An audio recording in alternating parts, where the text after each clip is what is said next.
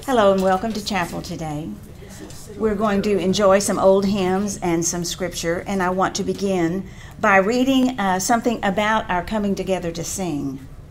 This was written by Ralph Carmichael, who is a contemporary musician and hymn writer. The church has always sung, whether on the high mountain of victory and celebration, or through the low valley of persecution and despair. Still, the church has sung with great fervor. So let the church sing on. So let's sing on today. I like that too. Will you bow with me and join in the Lord's Prayer? Let us pray. Our Father, who art in heaven, hallowed be thy name. Thy kingdom come, thy will be done, on earth as it is in heaven. Give us this day our daily bread, and forgive us our trespasses, as we forgive those who trespass against us. And lead us not into temptation, but deliver us from evil. For thine is the kingdom, and the power, and the glory forever. Amen.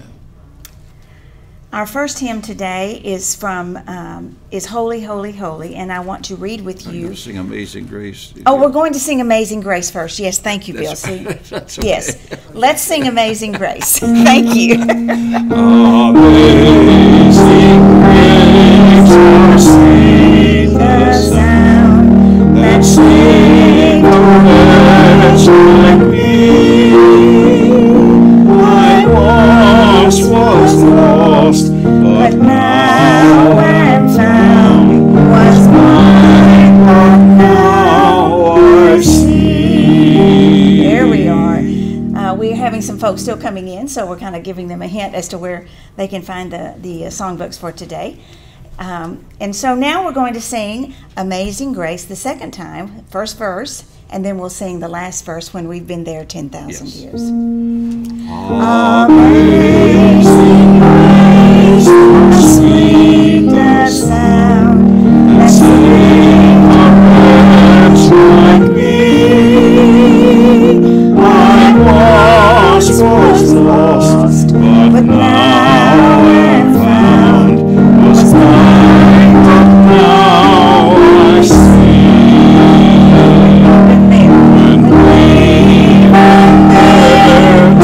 10,000 years, bright shining as the sun, we know best days to sing God's praise than when we first begun.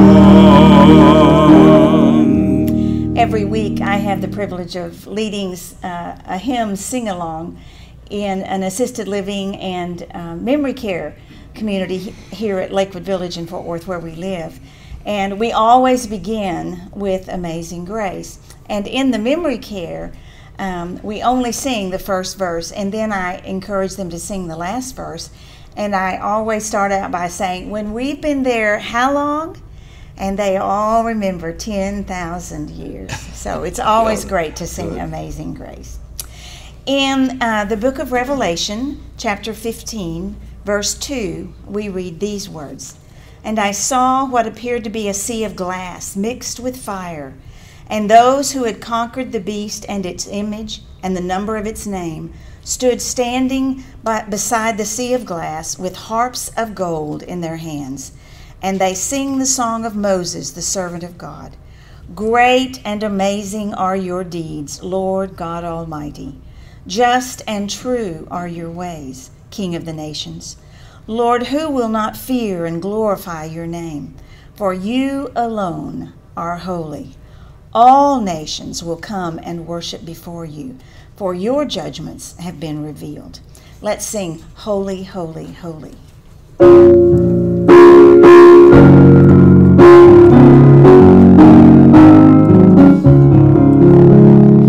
Holy, holy, holy.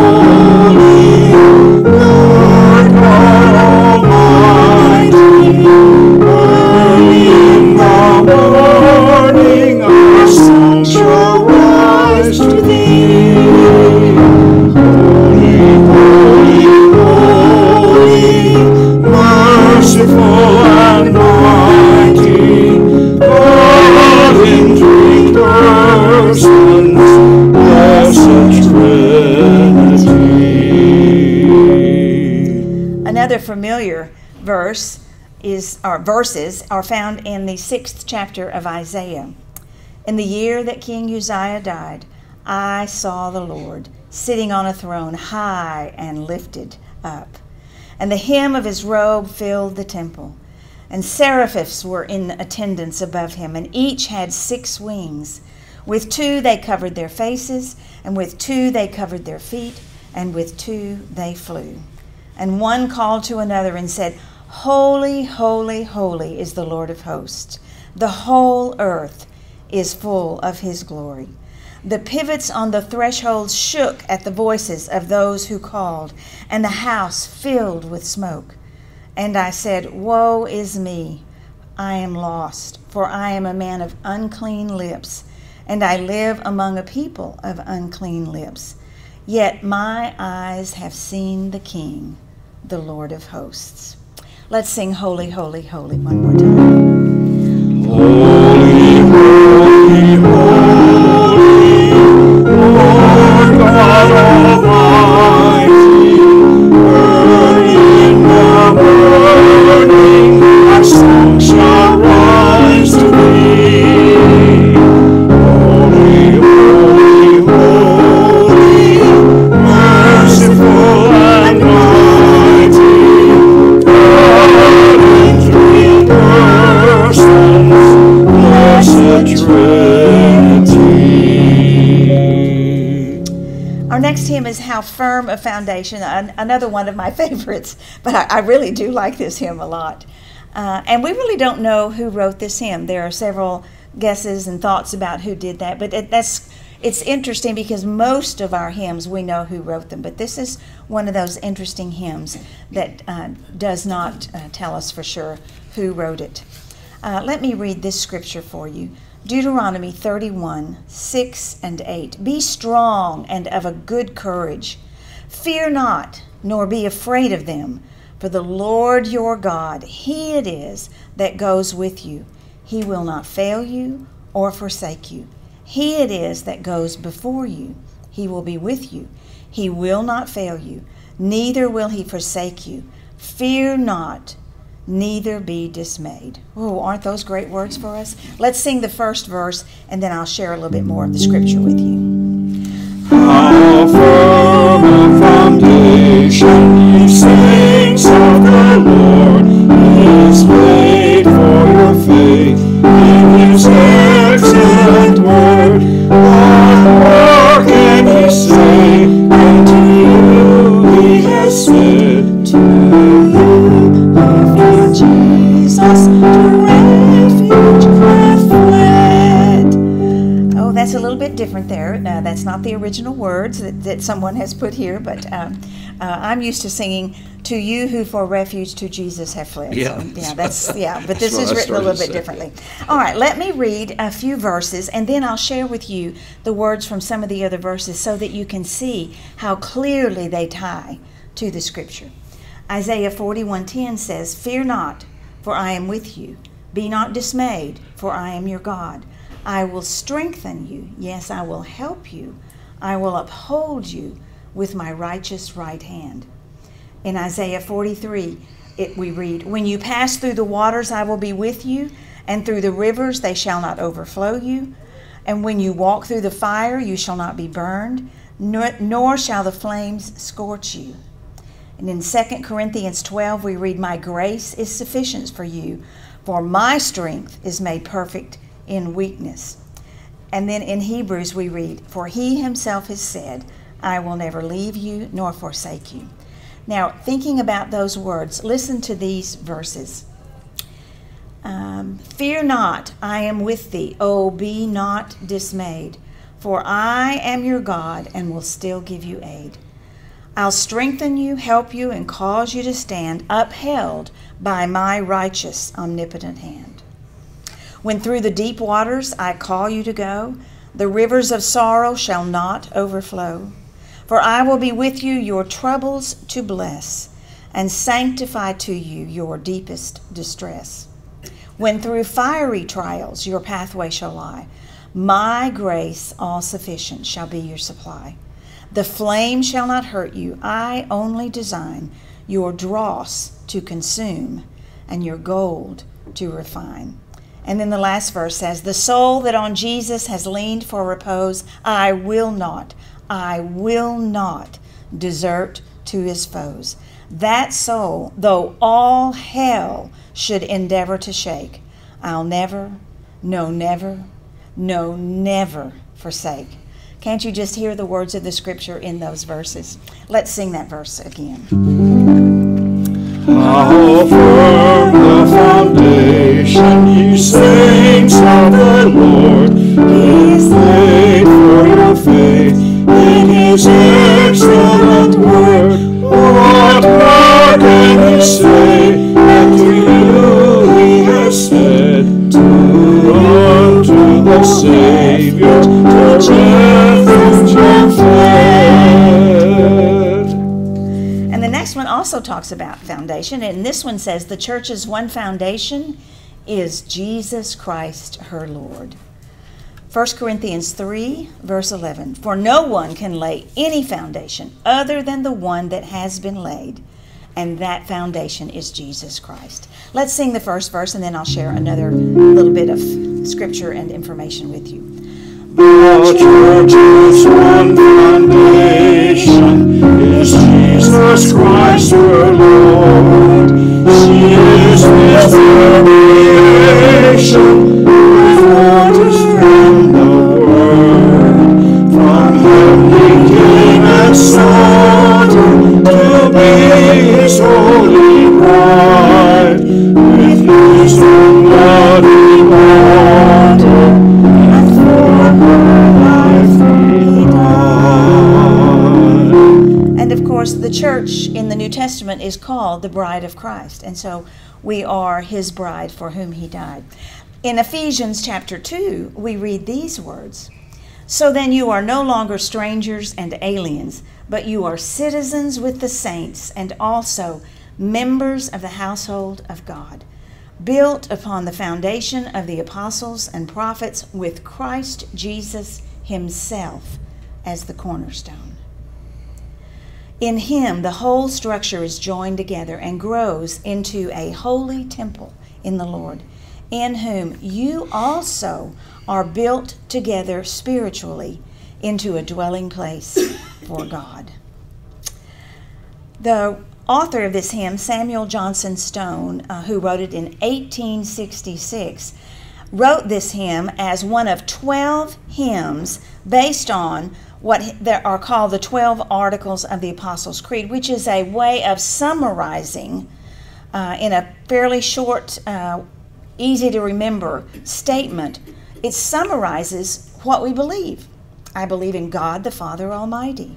I believe in Jesus Christ, his only Son, our Lord. And it goes on to name the basic tenets of the Christian faith. Well, he wrote this. There are 12 apparent, I guess there's 12. This says there are 12. I've never actually counted the lines or tenets or basic beliefs that are included in the Apostles' Creed. And he wrote these 12 hymns to help people better understand the creed that they often recited but seldom understood. There are a couple of things in the creed, the original version that we use most often. One thing it says is that I believe in the Holy Catholic Church, and many people struggle with that word, but it's a small c, not a capital C.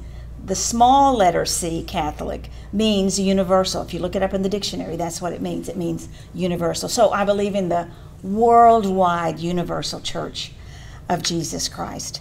And then there's another place in there that we often don't realize what it says, and I believe he shall come to judge the quick and the dead.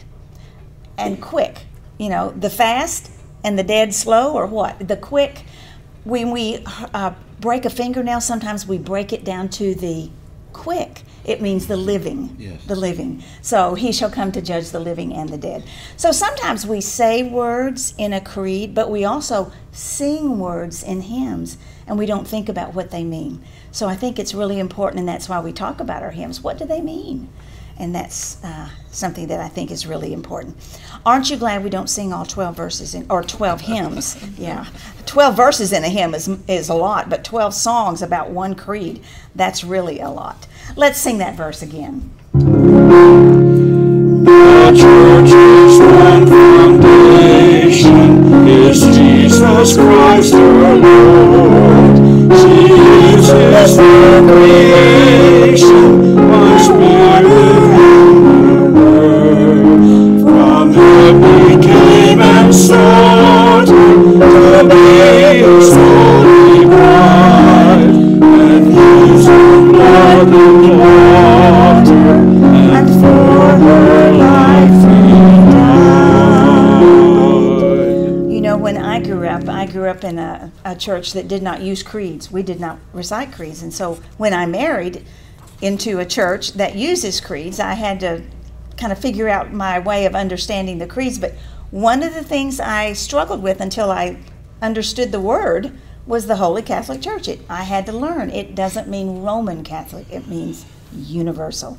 But it's a hard thing when you have not used creeds before to learn to say them and to realize that they do in many ways capture what we believe in a very short way of putting it. It's almost like a statement of faith that denominations will have, churches will have, a statement of what we believe.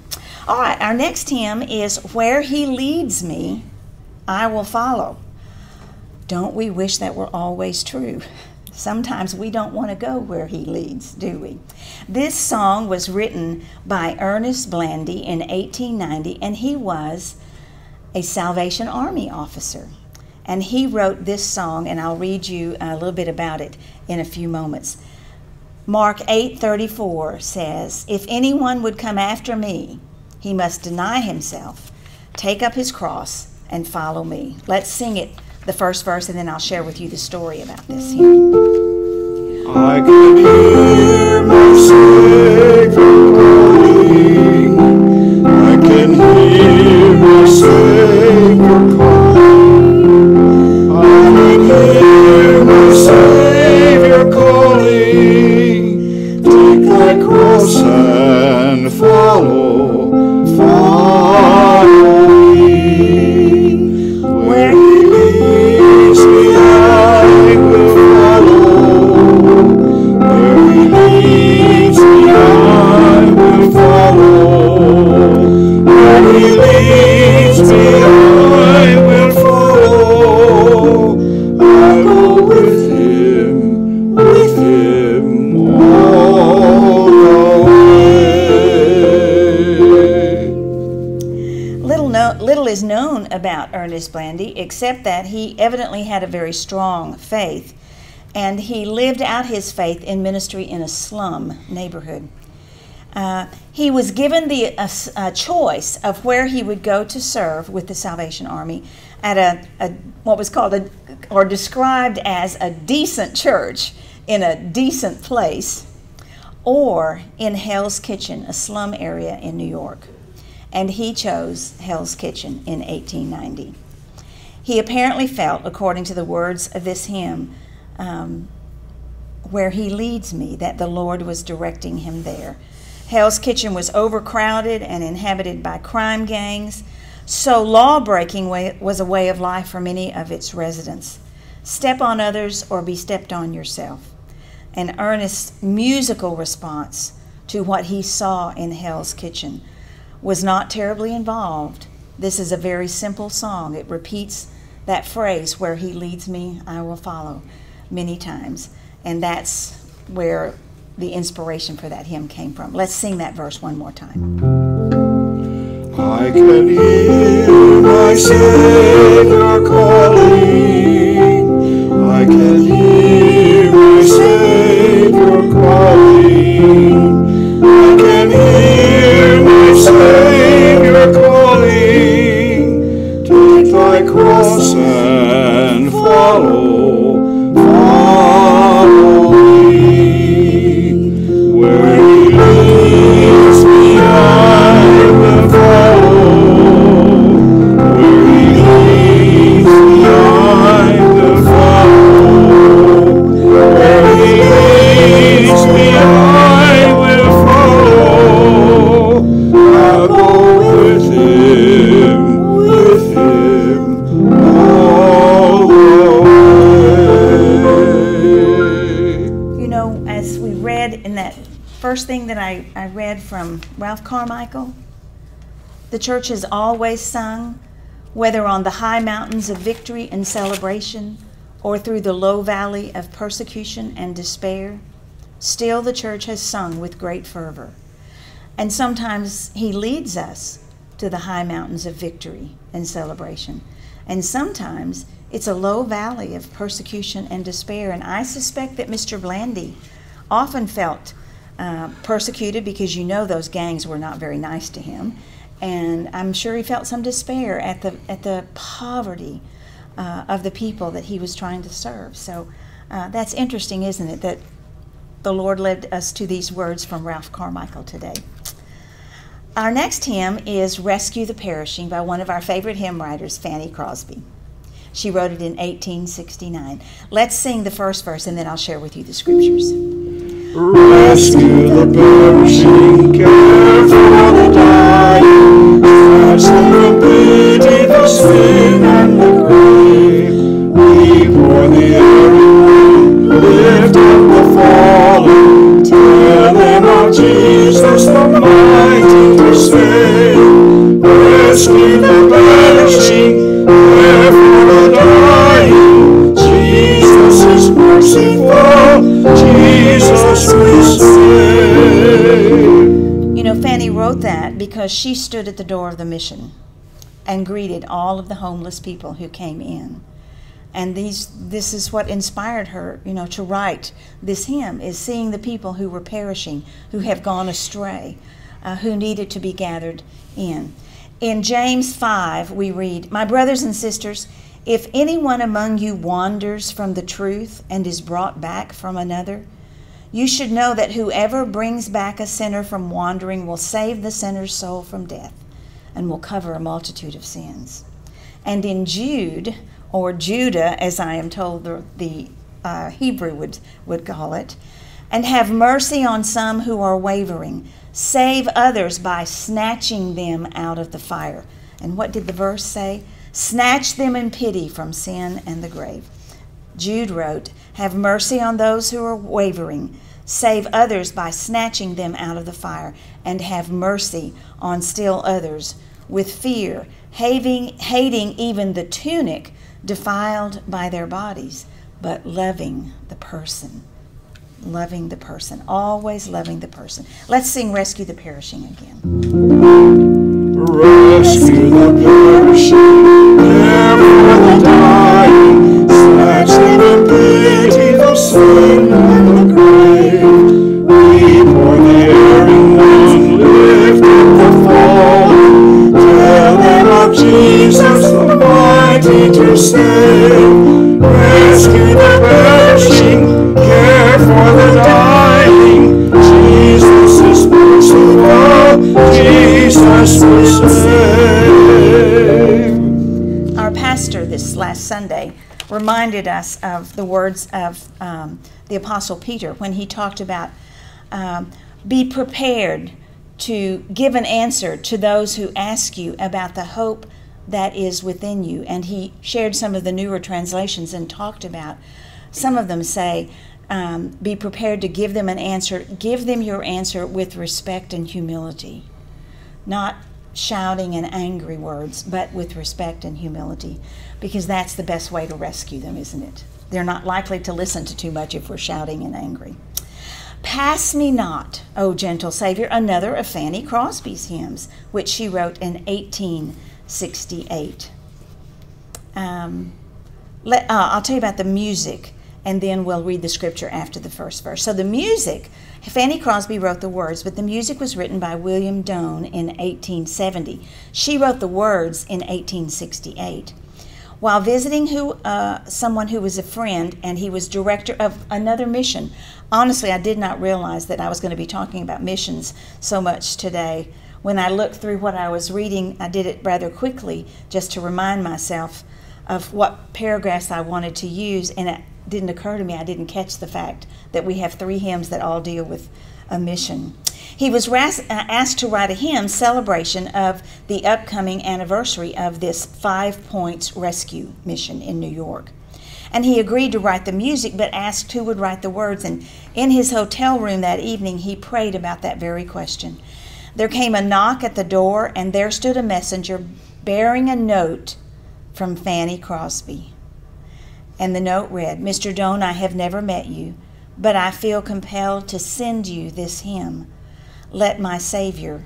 The hymn began, "More like Jesus would I be, let my Savior dwell with me." And he wrote that music that night, and it was used as an anniversary hymn. So he and Fanny Crosby teamed up on more than one song. Yeah. Pass me not, O gentle Savior. Let's sing the first verse, and then I'll read the scripture for us. Pass me not, O gentle Savior, hear my humble cry. While on others thou art calling, do not pass me by. Savior, Savior, hear my humble cry. While on others thou art calling, do not pass me by. In Luke chapter 18, we read these words. This is a familiar story. As he approached Jericho, a blind man was sitting by the roadside begging. When he heard a crowd going by, he asked what was happening. They told him, "Jesus of Nazareth is passing by." And then he shouted, "Jesus, Son of David, have mercy on me." And those who were in front sternly ordered him to be quiet. But he shouted even more loudly, "Son of David, have mercy on me." And Jesus stood still and ordered the man to be brought to him. And when he came near, he asked him, "What do you want me to do for you?" And he said, "Lord, let me see again." And Jesus said to him, "Receive your sight. Your faith has saved you." Immediately he regained his sight and followed him, glorifying God. And all the people, when they saw it, praised God. Let's sing this one more time. Pass me not, O gentle Savior, hear my humble cry. While on others thou art calling, do not pass me by. Savior, Savior, hear my humble cry. While on others thou art calling, do not pass me by. You know, as we were singing that, as I finished the hymn, I remembered someone else that Jesus stopped. This man wanted to see Jesus. He was not blind. And he wanted to see Jesus so badly that he climbed up a tree. Remember that story? Who was Zacchaeus. that? Zacchaeus, yes. Remember the song that many of you probably sang when you were a little child? Zacchaeus was a wee little man, and a wee little man was he. He climbed up in the Sycamore Sea, the Savior for to see.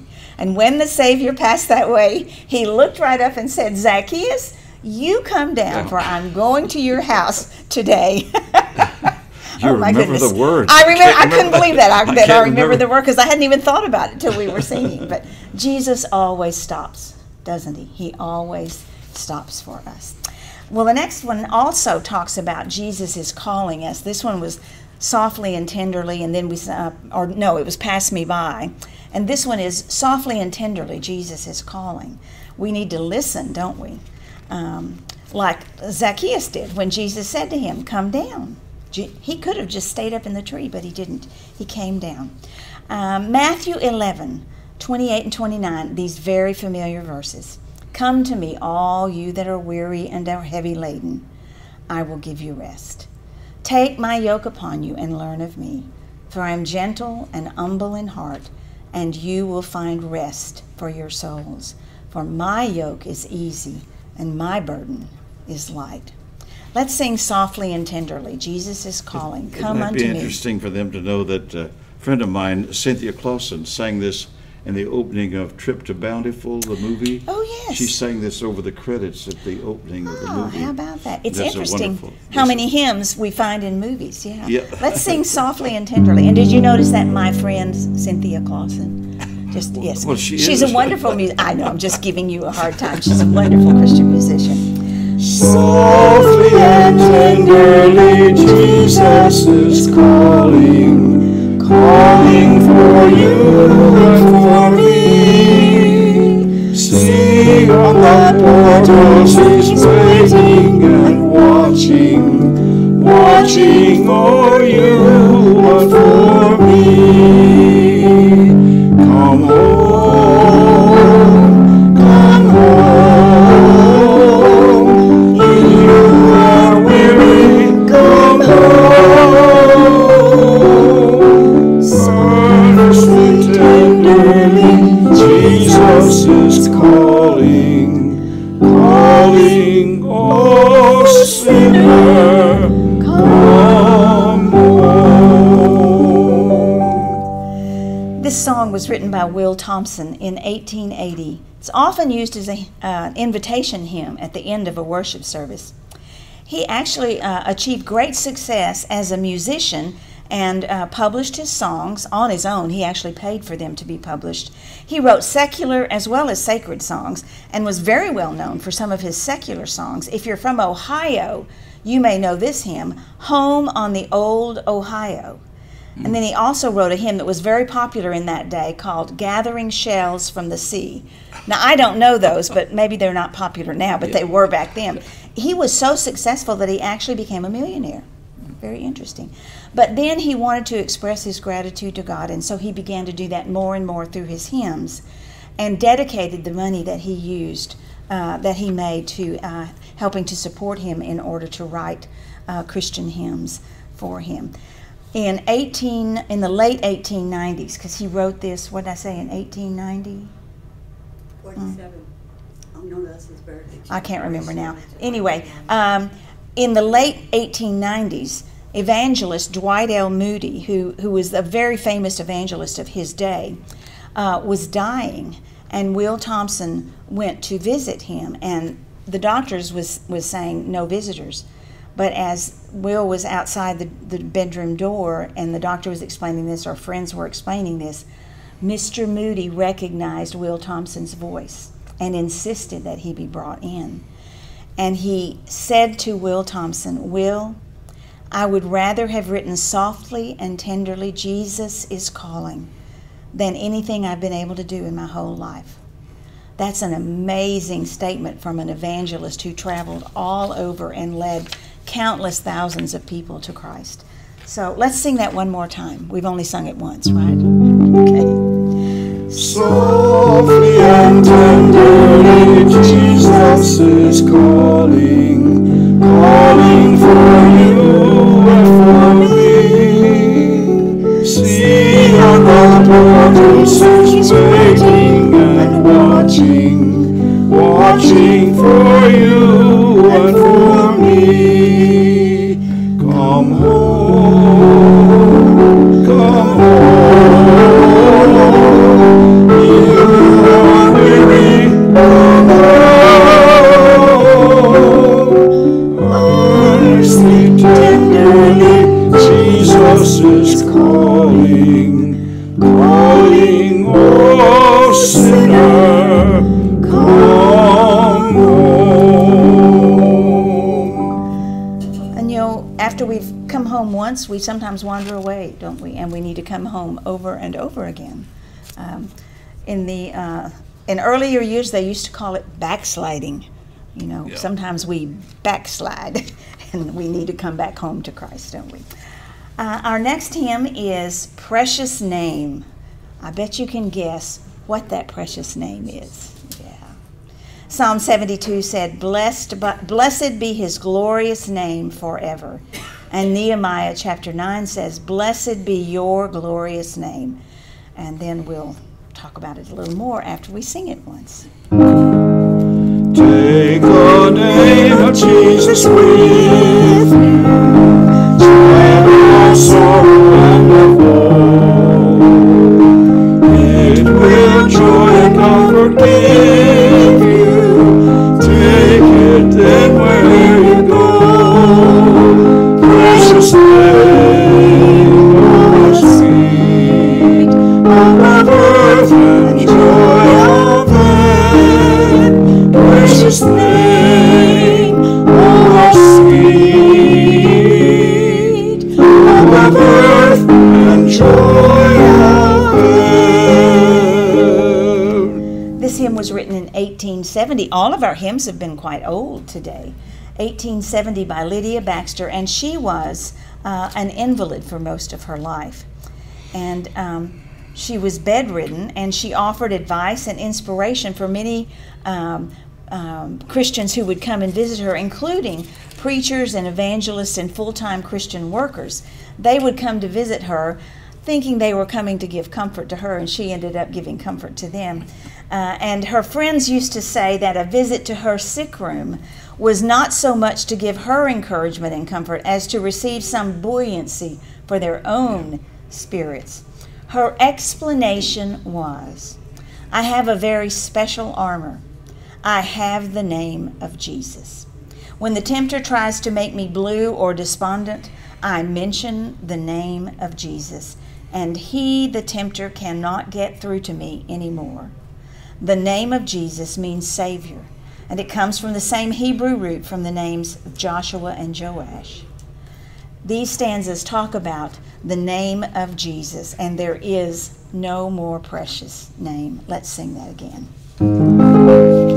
Take the name of Jesus with you, child of sorrow and of joy. It will joy and comfort give you. Take it, then wherever you go. Precious name, oh sweet, above earth and joy of heaven. Precious name, oh sweet, above earth and joy of heaven. I think in one of our times together we sing some songs that are all about the name of Jesus. I think we have kind of a grouping of Yes. songs, and so we'll get to that one of these days. Our last hymn for today is There is Power in the Blood. Unfortunately, one that we don't sing very much today. But I share with you the scripture from Revelation 7:14. They have washed their robes and made them white in the blood of the Lamb. 1 Peter 1:18 and 19 says, You know that you were ransomed from the futile ways inherited from your ancestors, not with perishable things like silver or gold, but with the precious blood of Christ, like that of a lamb without defect or blemish. Let's sing the first verse, and then I'll share a little bit more. Linda, let's sing it a little slower than we usually do. Okay, yeah, let's do. Would you be free from your burden of sin? There's power in the blood, power in the blood. Would your evil of victory win? There's wonderful power in the blood. There is power, wonder-working power in the blood of the Lamb. There is power, wonder-working power in the precious blood of the Lamb. In 1 John chapter 1, we read, This is the message that we have heard from him and that we proclaim to you, that God is light, and in him is no darkness at all. If we say that we have fellowship with him while we are walking in darkness, we lie and do not do what is true. But if we walk in the light as he himself is in the light, we have fellowship with one another, and the blood of Jesus, his Son, cleanses us from all sin. Isn't that a great and glorious promise? Let's sing that one more time. Would you be free from your burden of sin? There's power in the blood, power in the blood. Would your evil of victory win? There's wonderful power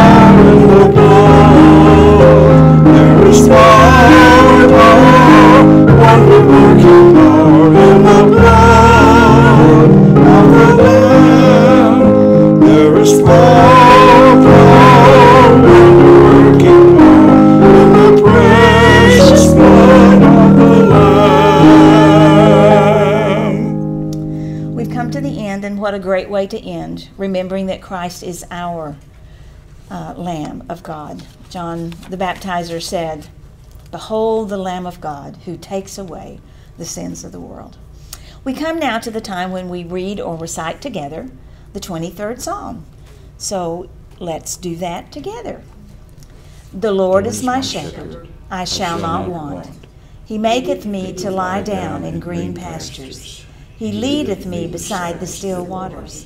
He restoreth my soul. He leadeth me in the paths of righteousness for his name's sake. Yea, though I walk through the valley of the shadow of death, I will fear no evil, for thou art with me. Thy rod and thy staff, they comfort me. Thou preparest a table before me in the presence of my enemies.